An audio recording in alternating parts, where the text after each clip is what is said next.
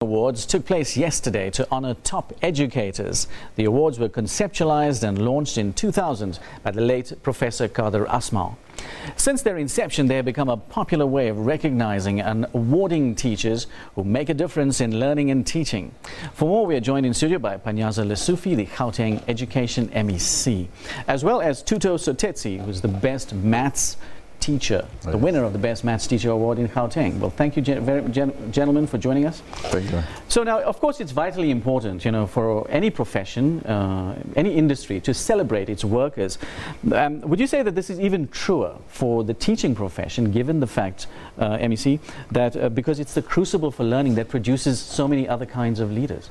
Thank you so much, Manada, for this opportunity. It goes beyond that, to be quite frank. As we're celebrating on the 5th of October, World Teachers Day, we felt that let's package something that will leave our educators appreciated, because sometimes they feel that they're doing all the hard work, but no one appreciates them. All of us here, we can't be what we are if we could not be what we are, or we could not do whatever that he wants to do career-wise if there was no teacher.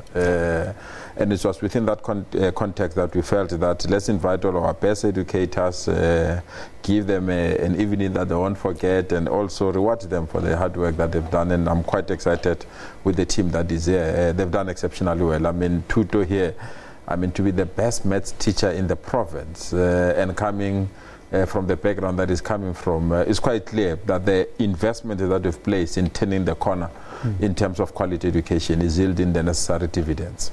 So let's bring Thoto in right now, because Thoto, how do you feel about this? Give us a little bit of information about your background and what this award means to you. Actually, I'm mixed emotions.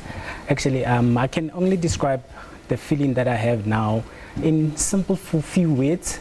I'm actually grateful, excited, happy, and I'm proud of myself. And actually, I did my best, tried to enter this National Teaching Awards for several times now, and I feel a bit honored.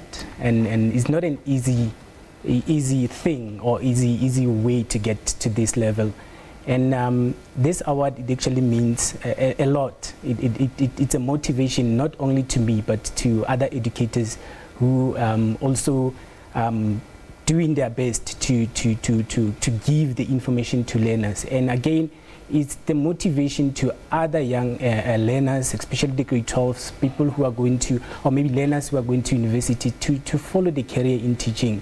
It's not only this shows that it's not only a career that you're only looking for a payment, but what the ministers, the MEC is doing, it's actually the motivation to say teaching is not just the job, it goes beyond that. Yes, it's called a calling. It's a calling. No, it is a calling. Yeah. And so, MEC, if I can just we'll come back to Thoto in a moment. How successful have these awards been in motivating teachers towards, overcoming sometimes their own material circumstances as well as the teaching conditions in those schools?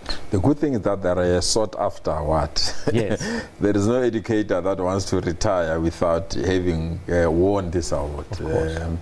And the mere fact that they started at the local level, they start at the school level, they go on the district, and they come at the province, and they go nationally.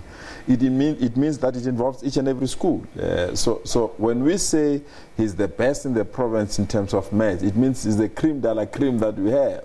So and for him to win this award at this age excites some of us, because majority of people believe the teaching career is going down, and we have argued very strongly that if you can't get education right, we're not going to get the country right. So if you have young, dynamic people who want to be part of building education, indirectly they're building the country, and in doing so, the future of our children looks much brighter than we thought. Now, Thoto, tell us a little bit about your school and a little bit of the background of, how long have you been teaching, for example? This year I'm completing my 6th year, so it's been some time in teaching career. And I'm from Suncrest. It's in Vanderbilt Park, and it's a former Model C school, and not well resourced, but it has a bit of resources. And actually, again, I have to put some of my ideas to see in how to make plans in terms of making my lessons more interesting and so on. It's not, like I indicated, it's situated in a place where I can say there are people who stay there are good people, but we have learners from townships, especially Gauteng, Sharpeville, and so on. So I have to do my best to see on how to make my lessons interesting, especially with the subject that I'm teaching. Now, what makes a good teacher? I think that question, learners can describe a good teacher more than any other person, because I believe that they have different views in terms of what kind of a good teacher they want. For instance, if I may say, one might say a good teacher is the one who sings. So it means if I'm singing, I'm a good teacher to a certain learner. One might say a good teacher is the one who eats an apple every day. So it means if I eat an apple every day, I'm a good teacher. It keeps the doctor away. But now tell us a little bit of, you've said you've used some innovative strategies and to overcome the challenges at your school. Just tell us a little bit about those. Just to reference a little bit in MEC, he once said that he is doing his best to eliminate papers in classes. So in these days, the use of the technology, it makes much more lessons easier, especially with the changes that we see in the technology. So equipping myself with that information of the change in technology, especially, it makes things easier. So that's what I normally use, especially if you look at most of the learners now, they like technology. So try my best to see how do I fit the teaching and deliver message using the technology. It's very important in each and every lesson. Okay, wonderful. Now, MEC, just to wrap up, could you just tell us a little bit about the judging process and, what is the next step? I mean, these are the provincial awards. Yeah, that's the provincial leg. There are national adjudicators that also attended our event. So now that all the provinces have submitted their winners, so the hard work starts now for the national winner. I'm wishing them well, and I've no doubt it's going to bring that trophy back here in Gauteng. And we are taking almost 11 educators to the national awards as Gauteng.